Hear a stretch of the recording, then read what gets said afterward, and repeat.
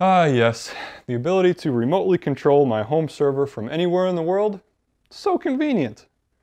Now I just need to restart the server for these changes to take effect. No big deal. No, wait. No, I need to be home so I can press the enter button on my keyboard. What am I gonna do? Oh wait, I have a Switchbot connected to my keyboard. Problem solved. In all seriousness, I actually have this set up and I needed it and it works perfectly. Ah, the Switchbot. Maybe not as popular as I think they are, but they are so handy. It's one of those things that you see it in use and you just buy it because you can find a use for it somewhere. What's so great about these is it's for everyone. You don't have to have a smart home ecosystem. You don't have to be involved with Amazon or Google or IFT or whatever. You can be, and it works great in those circumstances. But when I first saw these and saw how they worked and how simple they were, I immediately got one for my mom because they don't really like smart home stuff. It just works as soon as you open it, you pull the battery tab, it shows up in the app. You don't even have to sign up for an account. It just shows up. If you know someone that is not very tech savvy or whatever, all they have to do is open the app. Don't even have to sign into an account. As long as this thing is nearby, within Bluetooth range, it will work. And when I say it will work, there's a few different ways that it can work, but the most popular way is to stick this thing next to a paddle style switch, push the button, and that's it. A little servo inside pushes this arm and it can turn on or turn off a light. There's a little adhesive tab you can stick to the bottom or the top of your paddle to enable you to turn it on or off, not just one or the other. So you only need one of these, you don't need two of these per light switch. But that is just the beginning of the capabilities of these things, and you can really use it for a lot of different varieties. Now, if you want a little bit more security, obviously anyone within Bluetooth range could control this, but if you do sign up for an account and you add it to your account, then it goes away from the network or it doesn't become available for anyone. And even on top of that, you can add something like the Switchbot Hub Mini, which allows you to control it away from the house on Wi-Fi or off of Wi-Fi, of course. And this thing does more than just act as a hub. It also is an infrared blaster and allows you to connect all of your Switchbot devices to it and then, you know, control whatever you want or view whatever you want, such as the sensor, which is, as you can see, it's got the temperature and the humidity on there. And that allows you to, you know, it's got a lot of different use cases. Like I said, whatever you can think of, but probably the most popular one is control a humidifier or dehumidifier with the push of a Switchbot button. Now, like I said, these things can be used for anything that can be pushed with a button. As you saw in the beginning of this video, probably not the most conventional use for it, but I can tell you that when I am away from the house for an extended period of time and I need something to be pressed, I could A, bug my wife and ask her to come downstairs if she's home, and in my case, just push the enter button. That's all that needed to be done in that case. And no, as you saw with that error, it's just an issue with the BIOS, and the fans are actually running. So don't worry, my fans are actually running inside my server. It's just some kind of issue and I cannot figure out how to get rid of the error. Enter needs to be pushed every time you restart it or it shuts down. So if I have one of these, I can pull out my app. Right now, as you can see, it's connected over Bluetooth to both of these. My hub is obviously not plugged in at the moment, which is why you see the offline there. But all I have to do is click this and it pushes enter for me. Let's go ahead and just unbox one of these. I have an extra one here and see how the setup is and how simple it really is. So we got some protective plastic here and it comes with a bunch of different 3M adhesive. You can stick this part to the switch if you're going to use this on a light switch. And then it also comes with, like I said, these little hooks. There's an extra one as well, extra one of these two. You stick this part to the bottom of your switch or the top of your switch, and then on the Switchbot itself, what you can do is change it from press mode, which is how I had it on my keyboard over there. I actually had it in my garage as well. That's why it's called garage door. I had in my old house, I had a just a regular push button garage door opener that kind of looks like a doorbell. So I just stuck it right next to it. It came over, it pushed the button, and then it came back, which is why I have it in press mode. But I can switch it to switch mode, and now it stays open a little bit and allows you to turn on or off the switch, and it changes from press to open or off, close, or in this case, on or off. So right now the switch would be on, press off, it closes, turn it on. As you can see, the string kind of goes in there, and then the adhesive sticks onto your switch. Just like that. Now, adding a new one, watch how simple this is. Pull the battery tab, boom, just like that. It's already showing up. And it's already working. This one's in press mode by default, but it says device is not added. Like I said, this will show up for anyone that has the app, but as soon as I add it, it will not show up for everyone. It will only show up for me.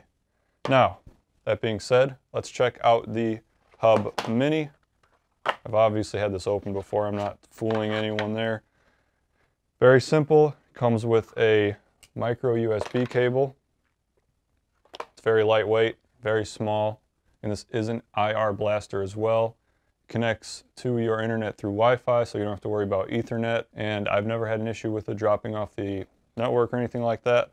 So let's go upstairs to the living room and check that out. Sorry about the audio and the lighting in here. We're not completely moved in, so we don't have a whole lot of furniture to deaden out the audio, but anyways, I have the Switchbot Hub here. I'm going to plug it in right over there near the TV and see if that works as far as the range for the infrared. My TV is nice and clean, no wires here as you can see.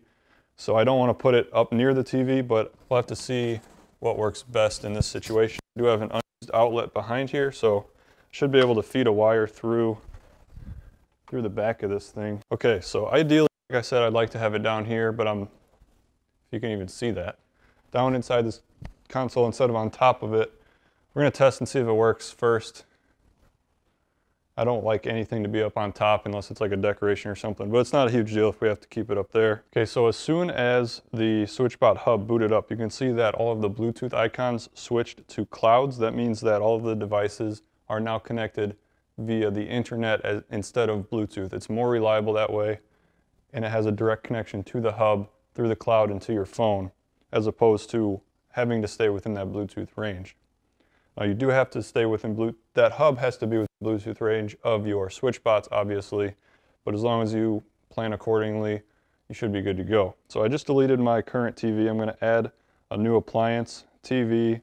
It's an LG, and we'll do Smart Learning. Okay, so to add a device, it says point your remote to the Hub Mini. Click Smart Learning.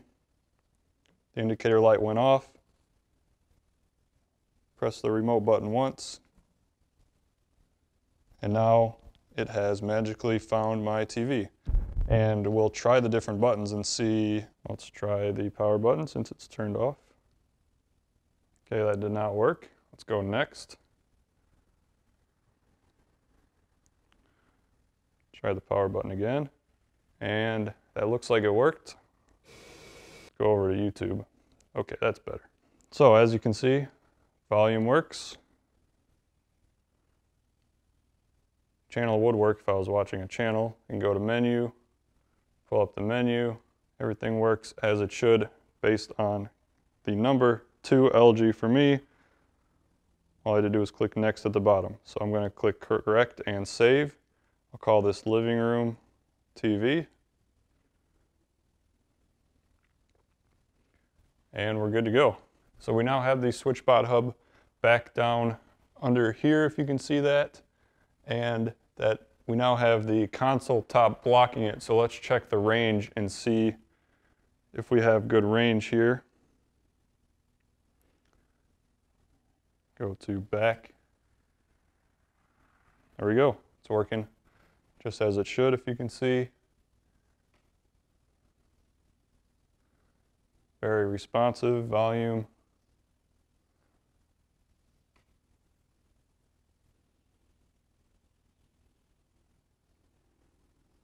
Yeah, works great. Has not missed a single click yet. So I'm gonna be fine with keeping my Switchbot hub down there. And if I go back, I can also see that the office, which is the new Switchbot I just created, the garage door, which is the switch that I created, as well as the sensor, is all within range of the hub for me, and I won't have an issue with any kind of range, even if I'm away from home. Now keep in mind, if you are wanting to use Google Assistant, Amazon, Siri shortcuts, or IFT, you will have to activate the cloud portion of the app and connect it to the internet, obviously, like we already did. But in this case, you cannot use it through Bluetooth, obviously. It's got to connect to Amazon or Google or whatever servers. So in that case, that's why the cloud icons are showing up here for me. But if you do want to set it up with, say, Google Assistant, add a device, set up device, click on the Works with Google, and search for Switchbot Smart Home. And then simply sign in after you click this. I've already done it, obviously, so I'm not going to need to sign in. But whatever name you set it up in the Switchbot app, it will come up here at the bottom under device is not in a room. I'll add this to my living room, and now we can send commands via our Google Assistant. And I am primarily going to be using Google Assistant in my house, so that's all I'm going to show you how to set up, but it's the same with, so you just go to the skills section and search for Switchbot Smart Home. So let's give it a shot. Hey Google, turn on living room TV.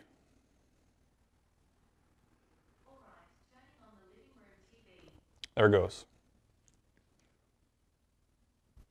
Hey Google, turn up volume on living room TV.